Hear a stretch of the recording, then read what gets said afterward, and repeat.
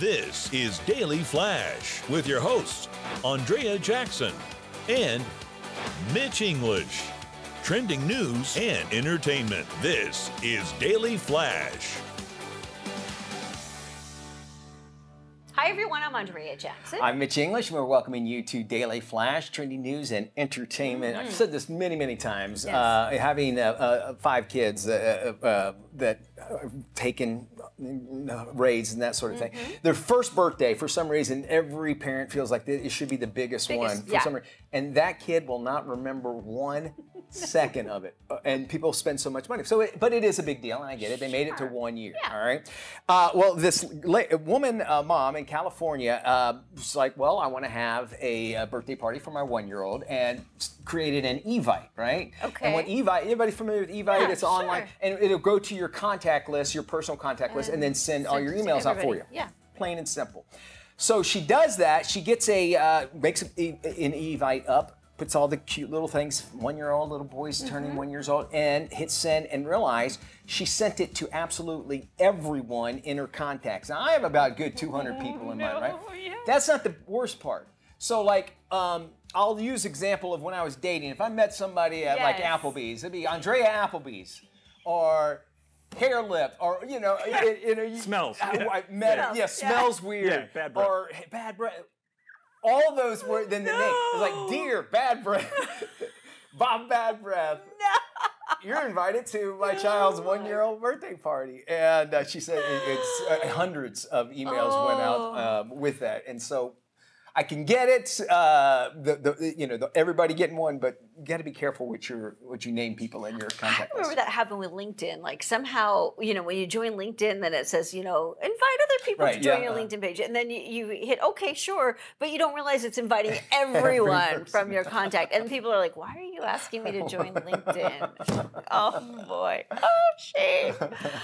Here's one video that you have to see to believe. Let's just call it a real piece of trash, shall we? A crafty porch pirate was caught on a doorbell camera disguised as a garbage bag as they approached a house and stole a package right there from the doorstep, just covered it up and waddled right away with it. Video shows the unidentified person walking up to the home covered in a trash bag with only their feet and slippers visible. The homeowner said he could not believe it when he watched the security footage. Now, we never condone this type of behavior. However, this package thief does get an A for creativity. So, look at I guess they're Crocs. They just look like Crocs, I guess. Yeah. So like look at made for white Crocs. And the trouble that they did, and the reward is not that much, it's like, that really says everything I need to know about you, of what kind of a human being you are. Right. That you spent all that, and then, and then try to disguise your height and everything in order to steal something from your neighbor. So while it says everything about you. In a trash bag. In a trash bag. Is that how they stole your tree? Probably. I wish. I would have actually found more humor in that. But instead, it was just somebody just ripped it out of the ground and walked right off. Be creative if you're going to steal stuff. Right there in the yard. A tree. Well, back when I was poor, and if I did any traveling, it was always in trash bags, right? When you've seen those guys at the airport that have trash bags for their luggage. Well, an airline right now has announced it's actually going to start weighing passengers with those carry-on luggages in their hand in order to better estimate the plane's weight before takeoff. Now, the controversial move, it comes from the Finnish carrier Finnair. It just disappeared in Finnair. That should be there. Get your stuff and go home.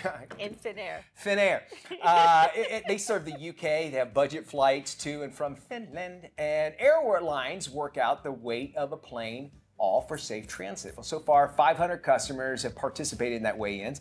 The airline assured potential passengers that their data is not being used for personal profiles. Well, I would hope not. Still, it's another inconvenience, and we can send a man to the moon, and we can't figure out a weight distribution sort of thing.